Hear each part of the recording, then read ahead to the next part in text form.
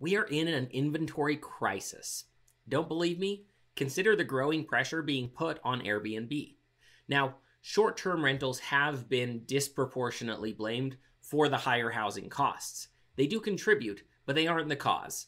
You can thank the Fed for adding about 50% to the money supply for that, but still, what has happened is affordable housing is disappearing, and especially in your most desirable travel business-related markets, which is making it nearly impossible for service businesses to hire employees.